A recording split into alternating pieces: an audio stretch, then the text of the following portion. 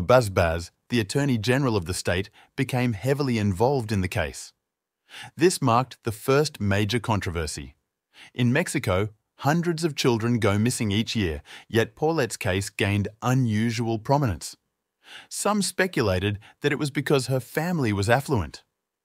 A week after Paulette's disappearance, suspicion grew, leading to the arrest of both parents and the two nannies.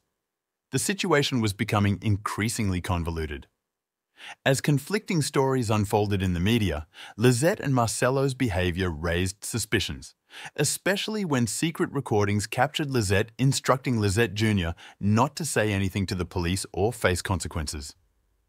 Despite the suspicions, all four, Lisette, Marcelo, and the two nannies, were released the same day without charges.